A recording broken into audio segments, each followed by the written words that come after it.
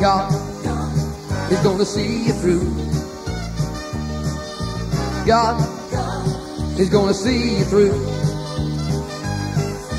Through the flood, through the fire, through your storms and through your trials, God is gonna see you through. Boy, I'm so glad that you're here today. We just enjoy doing these programs. I really do. I thoroughly look forward to it, and just hope that you're tuning in. And most of all, though, I hope that you're getting some tips and some things like that in regards to finances, as well as some of the conversation that we have had about things that are going on. Because you know what? As the song says, God is going to see us through. And that's the main thing that we have to know in our hearts, that God is going to see us through. Sometimes when we get in circumstances or situations and we just don't know how to handle them or what to do, and all of a sudden it happens, you know what? God knows. He knew before it was going to take place. He knew what was going to happen, and he knows that he's going to bring his people through. So, God definitely is going to see us through. But I want to talk a little bit today, as well as give you some tips in regards to saving money and finances and so on. But I just want to talk to you a little bit today about the unexpected circumstances that do come up. There are unexpected circumstances that comes up in our life. Many things that happen in our life, we weren't looking to see those things to happen. Just all of a sudden, you say to yourself, "What happened?" And because you just don't know. And all of us have experienced one time or another unexpected circumstances. Sometimes we find ourselves, before we know it, we find ourselves in a financial situation because we haven't really made some wise decisions or made some wise choices in what we do. So therefore, sometimes these unexpected circumstances come up and we don't realize it. Things come up, things break. That is unexpected. All of a sudden, I know a friend of mine has a beautiful truck, and everything was going fine. All of that has the warranty on the truck. But all of a sudden, the truck quits. They can't figure out what in the world is wrong with the truck, and it has held him up from doing the work that he needs to do. Now, that was an unexpected circumstance that arose in their life.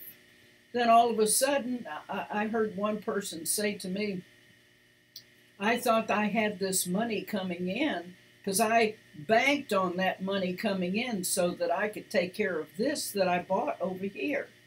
Don't ever bank on money coming in for sure from some other source other than whether you made it or not in the sense of your employment. Don't bank on money just because somebody says it's going to come in. So those are unexpected circumstances. And little did we think that in 2020 that it was going to start this way. Little did we think. A lot of us looked at 2020, oh my goodness, it's 2020. I wonder what is in store for us. See, I looked to 2020 to be a memorable year, but had no idea what was going to make it memorable. People will never forget 2020, just like they didn't forget 1918. They're not going to forget 2020. So how many of us have experienced all these unexpected circumstances that has arisen? And how many of us said, "I just didn't see this coming"? Many a times I've said that. And now we're saying, what's going on in America now in regards to the economy? I think more people are concerned about the economy than they are concerned about the virus.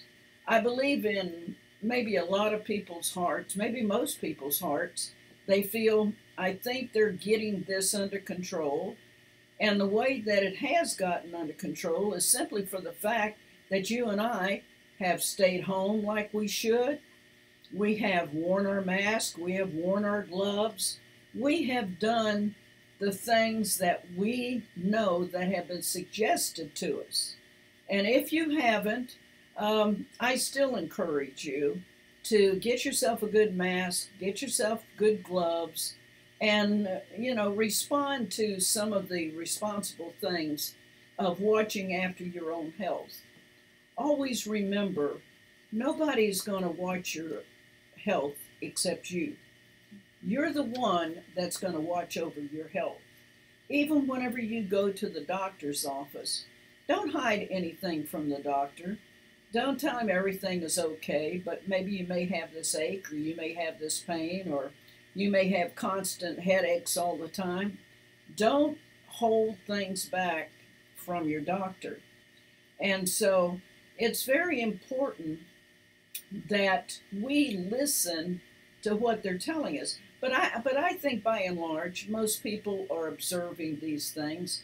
I see more and more as I go out into the store. I see people with their mask on, people with their gloves on, and it's become common. But I do believe, because we have complied with some of these suggestions that have been made to help us, I do believe that this has brought it to a level. Now, we know that a lot of the new cases that have come up is simply because of some of the nursing homes. So we know that the cases that have come up recently have been predominantly because of this rash of illnesses because of the virus. But I do believe it within my heart that we are beginning to get a handle on it.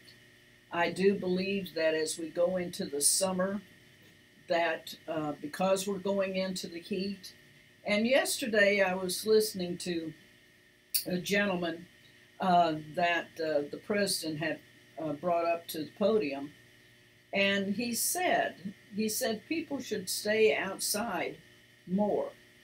He said, as the heat progresses, as we get into the summer, we're going to find that this virus is killed by heat, And within my heart, I've always believed that whenever, if you stay outside, if you enjoy the outside and go outside into the weather, that I think that you're, even though it's hot out there and you say, I'm going to sweat, I think it's the best place to be. So I really see that this virus is going to get under control. Exactly when, I have no idea. But I do know this, that I feel within my heart that we're approaching that. So I think more people are interested in now, the next phase of concern is getting this economy back into the workings again. And I believe that there's a lot of good ideas out there in regards to getting the economy started back up, but doing it with precaution. And I think not only precaution of the business owners, but precaution of us. We be very cautious about where we go. If we go into a restaurant, which probably a lot of us can't wait to get into a restaurant again and get waited on and have somebody cook our food and all of that good stuff. But, we still have to be cautious about what we do and where we go, and make sure that there's certain rules and regulations that the businesses have decided that they're going to make. So I think that this is one way that the economy is going to open again.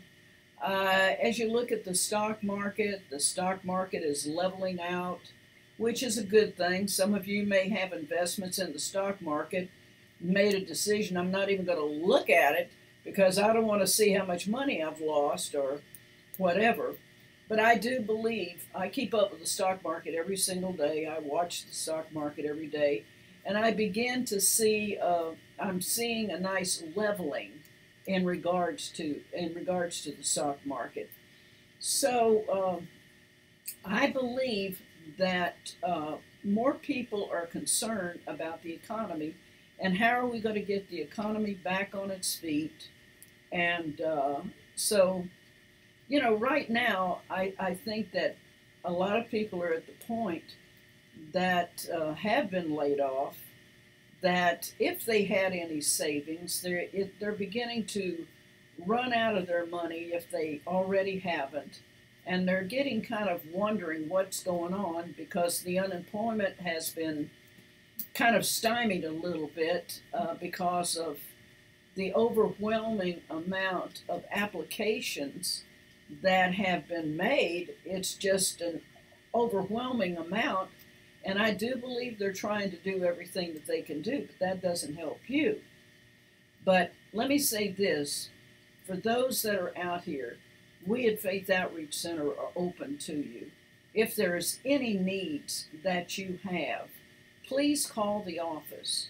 Please call us and let us know what your needs are. We want to take care of you. We want to watch over you. We feel that that is part of the mandate that God has placed upon our heart, is to take care of God's people. And I believe that that's the way God uses it. He uses people to help other people. God lays upon your heart to do these different things for others. I see such a transformation in people today desiring to help one another. We have a group here that makes phone calls to our parishioners to make sure that they're taken care of and watched over and make sure that they don't have any needs. And the reports back that I am getting from these ladies that are doing this are saying, it's so wonderful to see how this one is contacting this one and how that one is contacting that. And there is that feeling and that coming together of camaraderie, and I just so appreciate it in my heart that I see that people are coming together, But let me say this to those that are unemployment and out of work: you're going to have to reinvent yourself. Well, what do you mean by that? Reinvent myself? Well, you've got to get your entrepreneurship hat on. You've got to figure out, okay, what is it that I could do? Maybe I'm not going to make the kind of money that I made at my job, but that's immaterial. You know what's more important? Keeping food on the table for your family, getting your rent paid or getting your mortgage paid or your electric bill. That's the most important. You're in survivalship now. We're all in a survival mode, those that are out of work. And so you have to sort of reinvent yourself until the jobs that you've been accustomed to working at open back up again. So what do I think that you can do? I'm glad that you asked me that. Now, there are plenty of jobs open. Believe it or not, there are jobs open. It may not be the kind of job that you want, but for the time being, temporarily, until your job gets open again, you need to put some money into the household. So there's jobs available on Amazon.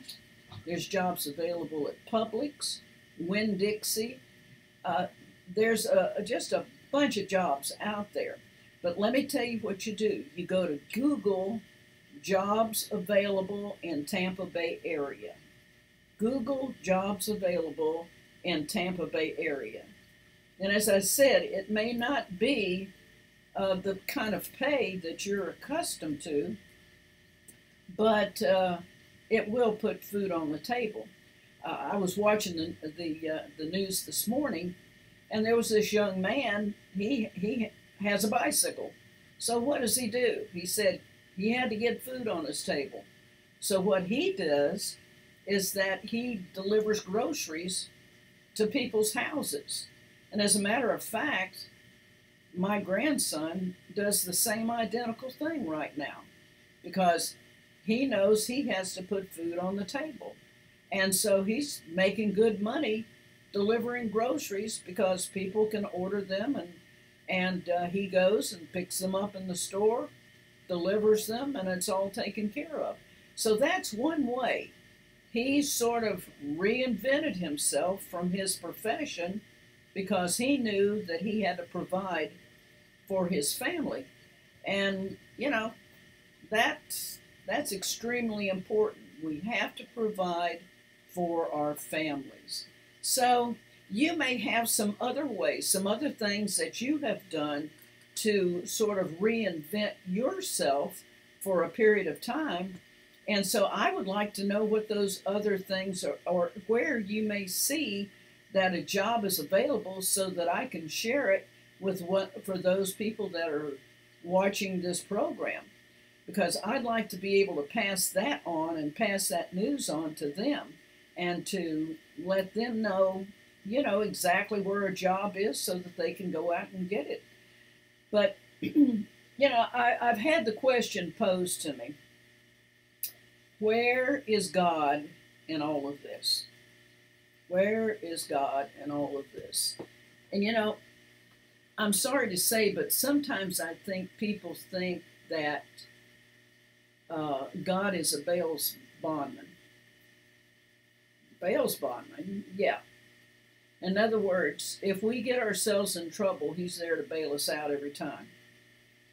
I don't look at God that way. Whenever things happen in my life, I kind of look back to me and I say, is there something that I'm doing, or is there something I'm not doing that some things have kind of, you know, maybe gone awry in my life? But let me say something about God. First of all, God has never moved.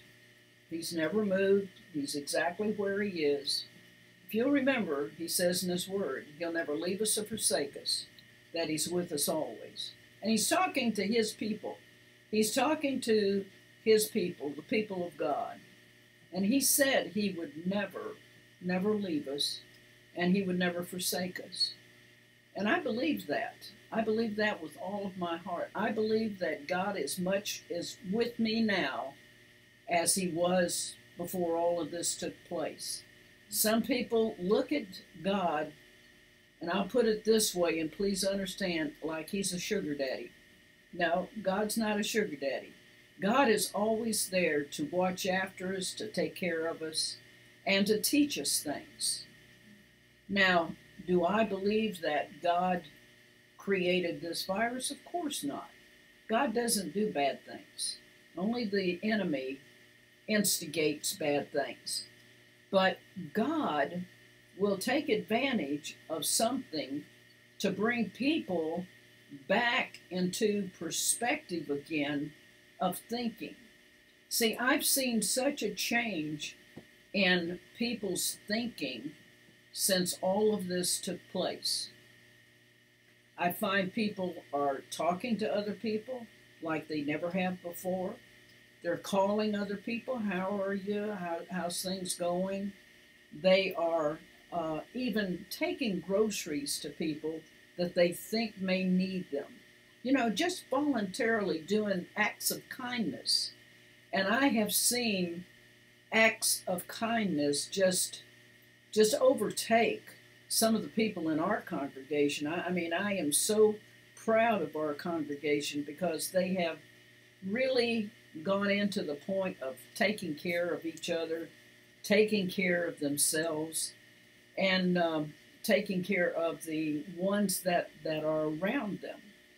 So I think that as we look at this, God did not move, but God will use it to bring people back into the proper perspective of what is important, what is first. I think it has made all of us put our priorities back in a much better perspective than what they were. I think that this situation, has created a change in people and a change in their heart. So, as I said, I believe that God is using this to bring people back into the proper perspective of where they are and what is really important, what's really important. And I want us to look at Psalms. Look at the book of Psalms. Psalms chapter 1. I'd like you to get your Bible and look at this, because it says in chapter 1, looking at verse 1, and we're going to read verse 1 through 3, it says, "How blessed is the man who does not walk in the counsel of the wicked, nor stand in the path of the sinners." Well, what does that mean, stand in the path of the sinners? In other words, standing in the same way that they are, by making some compromise.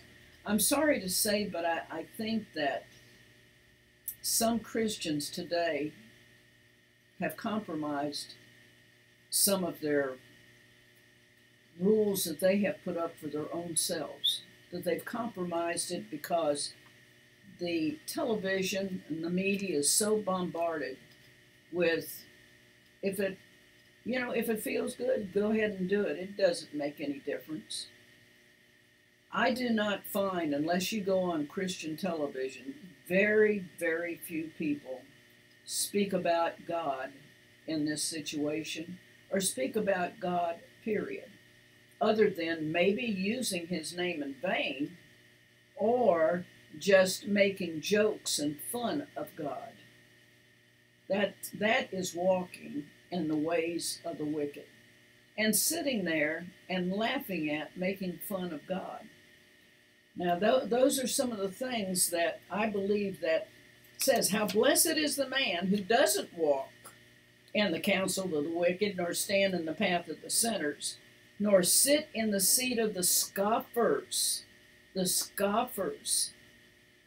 We have scoffers today that are scoffing God, scoffing his ways.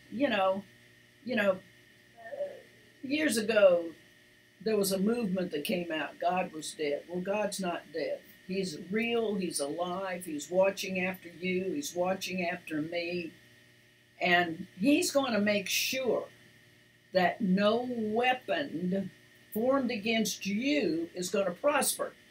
Understand that. There will be weapons that form against us simply for the fact that the enemy is going to try to get you and move you in any way that he possibly can. But no weapon formed against you is going to prosper. That means that these weapons are not going to overtake you, because God is watching after you. Now, but his delight is in the law of the Lord, and in his law he meditates day and night. He will be like a tree firmly planted by streams of water, that living water. You are a plant planted by the streams of living water. Jesus is our living water. He's our living water, and we're planted by him. And as I said, there's no weapon formed against you or me or anybody else that's walking in the ways of God that will prosper. Things will come against us. But he says he will be like a tree firmly planted by streams of water, which yields its fruit in its season, and its leaves does not wither, and in whatever he does, he will prosper. You see, when we are sitting by the rivers of living water, when we are sitting, he will be the tree that is planted by the streams of living water. I want to give you a little story about a tree, And this tree was a little tree, and it was planted, and it grew to be this great big strong tree, very strong. And it began to get branches on it. And the branches began to go this way and this way and this way and this way. See, when you and I first got saved, we were planted by that. We were planted in that tree. And we became these branches that came off of that tree. But have you ever really seen branches that have kind of gone astray over this way and gone this way and haven't stayed firm living by that tree of living water? Kind of strayed away from that tree. And you know what happens is that those are the things that we get involved in that we know as Christians we shouldn't. Watching maybe shows we shouldn't, go to movies we shouldn't do. Maybe doing some of the things that we know that's totally opposed to God. Now, we belong to God. So if I belong to God, that means that He's going to have to prune me every so often. And you know what? I firmly believe right now a lot of us are in the pruning stage. I think of a lot of us have been pruned. And you know what happens? When we get pruned, we begin to get our perspective right to go back to that tree that's planted by that living water, which is Jesus Christ. And so I believe that's where you and I are right now, that we are planted, and that's where we need to stay, because when the pruning comes into our life, we don't like it.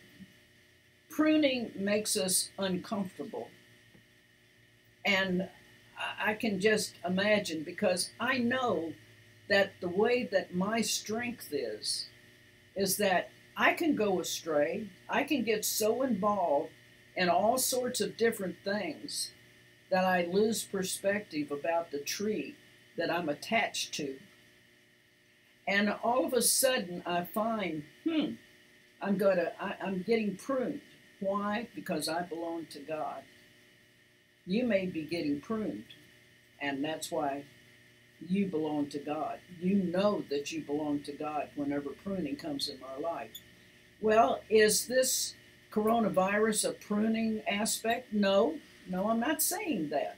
All I'm saying is this, is that God is using us to bring us back into perspective. Now, it is, I say that it's a weapon, but in His Word He says no weapon formed against us will prosper. So He's going to take this period of time right now and bring us back into perspective, which means He's pruning us, and bring us back into perspective of who He is and what is really important in our life. Let me say this. Take self-examination and say, what is really important in my life? God needs to be first. In everything we do, we need to consult Him. We need to talk to Him. We need to take in what we need from Him, and He will lead and guide us in the right direction. All right, just remember what I said. We are like that tree planted by the living water. Okay? And we're not gonna be moved. You and I are not going to be moved. But I want to talk to us a little bit about how we spend our money. How do we spend our money? When I look at spending money, I think in regards to my wants, my needs, my desires, what is it that I would like to have, and whenever you first get married and you early on in life, you have a lot of dreams and visions about what you'd like to accomplish in life. In other words, I'd like to have a nice home. Maybe I want 2 or 3 kids. Maybe sometimes you get less kids. Maybe sometimes you get more kids than that. But, you begin to have dreams and you begin to have visions in regards to your life and what you think in your mind and what you envision in your mind what your life is going to be like. And sometimes those things that we were talking about, unexpected circumstances arise, and there are unexpected circumstances that arises in our life all the time. But you begin to think about that. But as I said, a lot of people don't really think about their finances, and they don't have really a good perspective on their finances unless they have been taught. Whenever we do marriage counseling here, we take the counselees through a whole and complete financial counseling, because one of the biggest problems in marriage is finances. That's one of the biggest problems, because the perspective of how you look at finances, and the perspective of how your husband looks at finances or your wife looks at finances may be totally different. And as a matter of fact, even as far as children, I was in counseling here with a couple that was about to get married, and I talked to them about having children. And one wanted children, the other one didn't want children. My goodness, that's a big thing. And I told them, I said, you two, before you get married, you had better go back and come up with, a perspective of what you're going to do.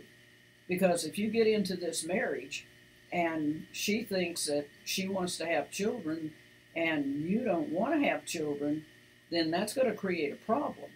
And so before you get married, it's best to get that straightened out. Well, the same thing with finances. I feel that one of the most important aspects of somebody getting married is to talk about money. And yet, a lot of young people don't even talk about money. Today's thinking of young people are entirely different than what it was whenever I got married, or even probably when you got married out there, that they feel what's mine is mine and what's yours is yours, and we don't put anything together. We keep our own money and so on like that. Well, if that's the way they want to work it, that's okay. But whenever you get joined together, you become one flesh. So that's kind of my perspective on the thing. But young people don't talk about money. But I remember even as I was, as I was a young person about to get married, a lot of the people around me didn't talk about money. But I praise God that my mother raised me to really have a respect for money. Respect. Now just hold that word and think about it. Respect for money. And so my mother taught me to have respect for money and to have understanding about it, and most of all, have discipline about money. So I think that it's very important that this subject that we're talking about, and basically we're talking about financial freedom. Do we really want financial freedom? And I think that that's something that we all had to come to a conclusion of, and come to the conclusion even now. Do I really want financial freedom? Or do I just, have I been trained that I'll always be in debt? Praise God, I wasn't trained that way to always be in debt. The way I was trained was to stay out of debt. And what I can say to you today is stay out of debt. And the first thing that you do is, first of all, you have to discipline. You have to be disciplined with your money. And how can I be disciplined with my money? Well, you can be disciplined when you're spending. Think before you spend. And another thing, that you have to have respect for money. Respect that money that's your hard-earned money. You work 40 hours a week, or maybe some of you out there work more hours than 40 hours a week, and you put in a hard day's work for that, and just to spend it foolishly or just spending it on wants more than needs. And I find that in doing financial counseling with people, I find that they put more money out on their wants than they do their needs. And when their needs come, they're crying the blues because they haven't got their mortgage payment, or they haven't got their electric payment, or whatever the case may be. Now, whenever I first started out, I started out with what you call the envelope method. Maybe some of you had the envelope method or have the envelope method even to this day. And I don't say anything about it. I think it's great. But most of the time, a lot of people, not today, but most of the time, say 25 years ago, people dealt in cash. So when we first started out and got married, I had little envelopes. This was for the electric, this was for the mortgage, this was for the thing, and all these little envelopes. And each week, I would put the money into the envelopes, and when it came time to pay the mortgage payment, the electric payment, the water payment, whatever, then I had the money in there to do that. But what was more important was that I put the money in the little envelopes so that I was secure to have that money at the end of the month to be able to pay those bills, and made sure that those were done. And then whatever was left over, that was what I could use just for whatever incidentals, or the groceries, or for gas, or whatever needed to be done. But I would live on what was left, but my bills came first. I do not find that mentality today, and that's one of the reasons why people are up to their ears in debt, or even having to go to bankruptcy and go through all of these financial things, because they did not discipline themselves and did not respect that money at all. And now here they are, they're in hot water with owing all this money. So, we have to come to the mentality of, do we really want to be out of debt? And that's a question that you really have to ask yourself.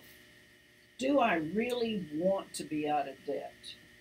Do I really want to function in my life, however old you are or however young you are? If you are in your 20s and your 30s and you are listening to this program, please take my advice. Begin now. Begin with the budget. Begin budgeting your money. You will be surprised if for just 1 month, if you would write down every single penny and where it went to, you would be shocked and you would be surprised to find out that you have spent so much money foolishly, and now it's gone, and now when it comes time to pay your bills, you haven't got the money to pay your bills. So you have to come to the mentality of realizing, do I really want to be out of debt? I pray that all of you out there are saying a big yes. I want to be out of debt. I would love to know how I can get out of debt. Well, you're not going to get out of debt as fast as you got into it. That's number one. You're not going to get out of it as fast. But with consistency and steadily putting the money and putting it to the right places, you are going to find that you are going to be totally and completely financially free. Now I'm going to ask you a few questions. I have a chapter in my book, and it's called Why Am I in Debt? And what it really is stating here is that majority of Americans are in debt, one way or another. But, I mean, it's no condemnation on it. It's just, it's just a pure fact that people are in debt, and they're in debt traps. Credit cards, to me, are debt traps because it is so easy to pull out that little piece of plastic and plunk it down. Now, if we didn't have that little piece of plastic and we had to pay by cash, do you know what? Less people would be in debt today simply because they don't want to part with their cash. Some people don't even carry cash. I believe in carrying cash, and I do believe in carrying the card. It's not the card that is the problem. The card doesn't jump out of your wallet and go and say, oh, I want to go spend something. No, your card doesn't do that. We pull the card out, and then we place it down. So what I'm looking at is that, first of all, the question is, do I really want to be out of debt? And if I really want to be out of debt, systematically, what can I do? Number one, you can discipline. Just exactly like I said, you can discipline.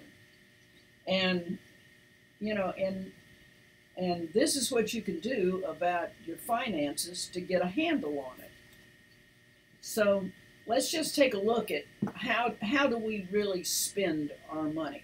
How do we spend our money? Now, these are 4 areas of spending habits. Number one, do we spend our money and by just using cash? Number 2, do we just write out checks? Number 3 is, do we do it with a credit card or a debit or an ATM? How do we actually spend our money?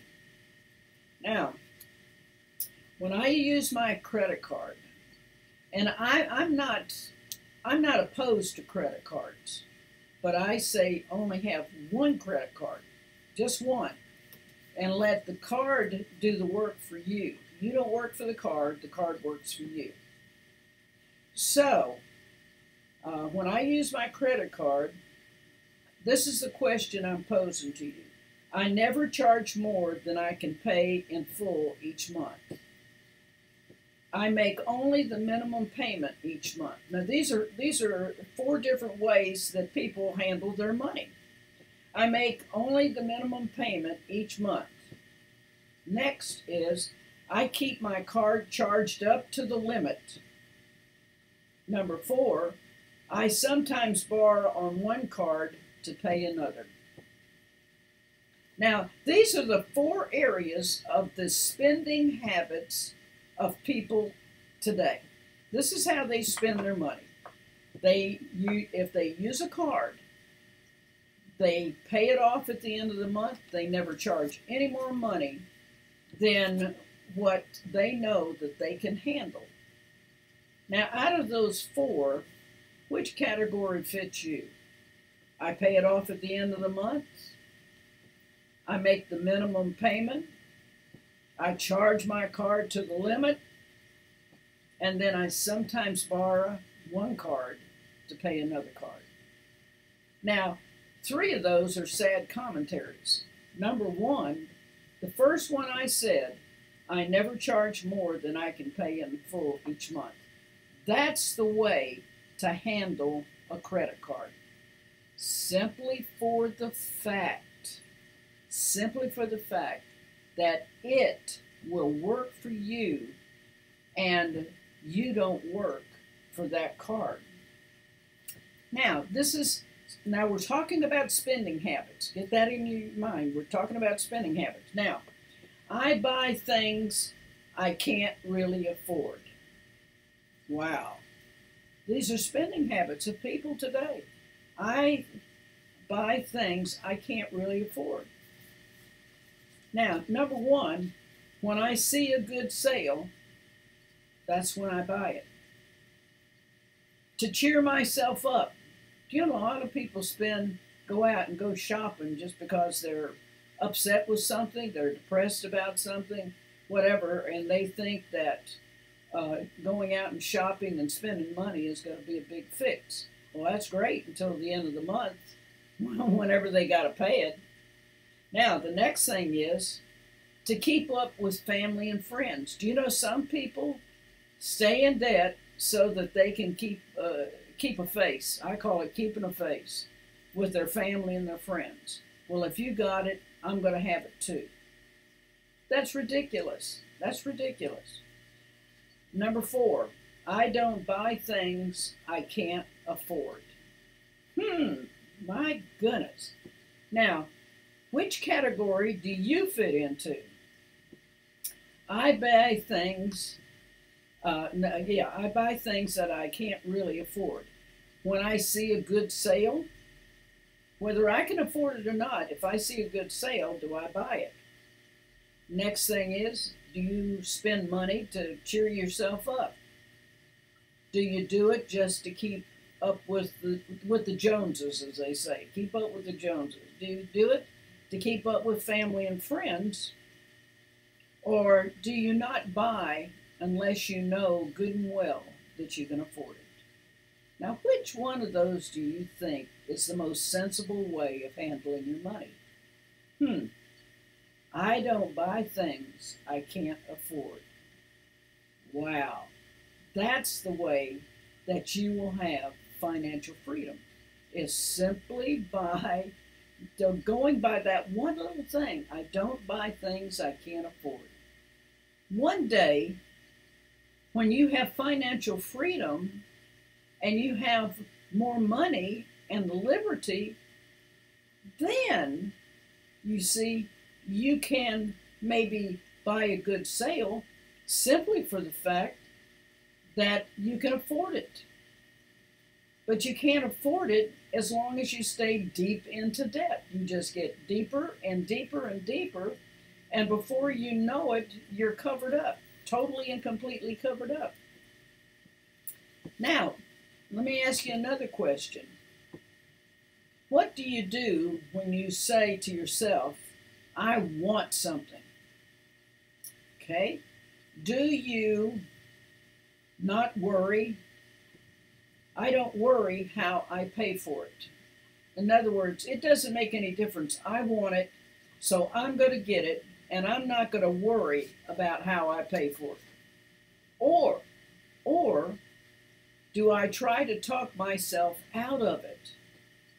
Have any of you tried to talk yourself out of buying something? I have a standing rule. We have a standing rule. My husband and I have a standing rule in the house. If we want something that costs more than $300, if we buy something or we want something that's more than $300, then we sit down and we discuss it. We talk about it. We talk about the pros and cons of it. Do we really need it? Is it just a want or a whim on our side? Can we really afford it? Now, if it's something that we can really afford, that's really the bottom of the line, is can we really afford it? And if Pastor and I can really afford it, whatever it is, we go ahead and we buy it because we know that it isn't going to hurt us or it isn't going to prohibit us from paying all the rest of our bills, paying our electric bill or our water bill. You know, it's not going to affect us. So we carefully talk about it and we can carefully consider, you know, how is it that I can do this? Now, I can honestly say to you, and I'll be very, very transparent, my husband and I do not buy anything that's very large without saving for it first so that we can then pay cash for it. That's how we do it. We had saved to get me another car, not a new car. I'm not into new cars, but buy another car. So we had saved the money. We had the money in the bank for the car, and we shopped. He shopped, and he looked around, and we finally found the car that we felt that we wanted to buy. It was over in Melbourne. So we took a trip, went over to Melbourne, saw the car that we wanted, and I have that car to today. But we paid cash for it because we had saved the money in order to pay cash for a car. So it wasn't as if, you know, if I wanted a new car or wanted another car, not a new one, but another car, then, and just went on ahead and went into debt for it, that would be one thing, but we didn't do that. That's not our philosophy. And not that I'm trying to impose our philosophy on you, but I'm simply saying that I feel within my heart, even as a financial counselor, that it's better to save for what you're going to purchase.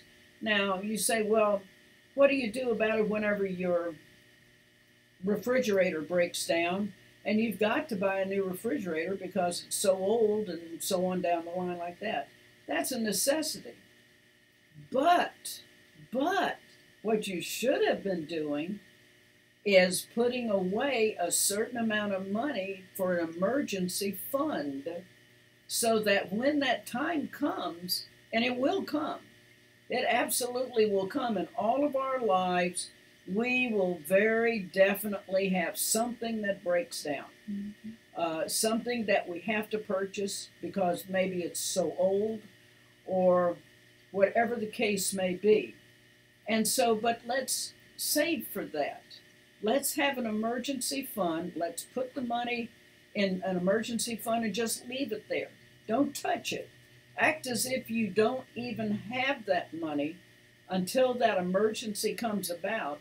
And when it does, it doesn't disrupt your bills, because some people have to then, if they don't have that emergency fund, what they have to do is that they have to take their bill money and then go and buy another refrigerator.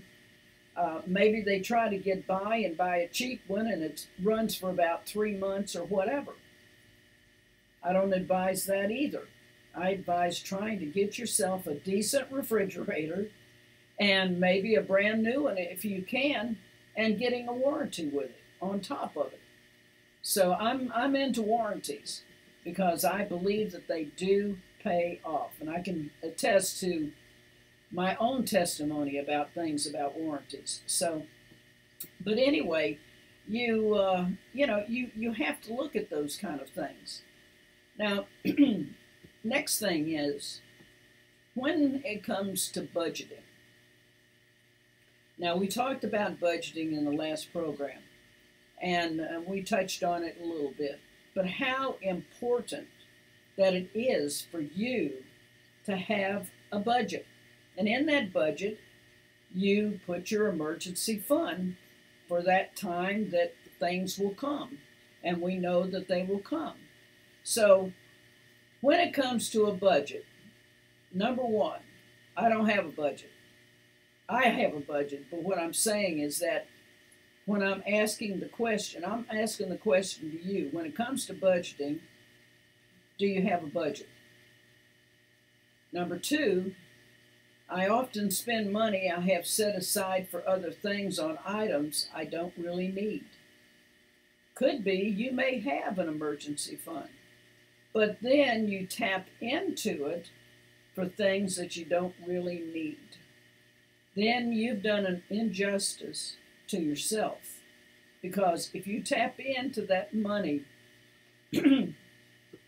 that you have put away for that emergency, and if you tap into that, then you don't have it when that emergency happens. Number 3, I do have a savings account and a retirement plan. Praise God that you, for someone that has a savings account and a retirement plan. So with that, you know, that's important. Now, number 3 here is I strictly follow my spending plan. That's the way you should conduct your life with your budgeting. If you have a budget, stick to your budget. Stick to your plan. Whatever that plan is, stick to it. One more. When it comes to savings, these are the questions I ask you when it comes to savings, and you may tell me I don't have a savings account or a plan. You got to have a plan. Got to have a plan for your money. Or 2, I do have a savings account but no retirement plan. You should have a retirement plan. If the company that you work for does not provide a retirement plan, then you can have one yourself by getting an IRA. It's called an IRA retirement plan. And it's even deductible on your tax return. So, or number 3, I do have a savings account and I do have a retirement plan. So, these are some of the spending habits that people have. These are some of the spending habits that people have. And I say to you, be very disciplined about your money. Begin now. If you truly want to have financial freedom, sleep good at night, and not worried about money, then you need to develop yourself a good budgeting plan. Really sit down, analyze your finances. Analyze your finances. See the areas that you can cut out. There's so many areas probably that we can cut out of our life. That is our desires and our wants versus what our needs are. So these are just a few tips, and we'll be talking about some of the other areas and some of the other things. But just remember this, that God is watching over you. God is taking care of you. God loves you more than you'll ever know or you'll ever experience. So I just wanted to share that with you today a little bit, and also invite you to join us on video stream on Sunday at 10:45 for our service. I believe the Sunday school classes are on at 9 o'clock in the morning. And so we just want you to know that we love you. If you need anything, be sure and call us at the office. God bless you, and always remember, God is going to see you through. Oh, God is going to see you through somehow, some way. Oh, God is going to see you through.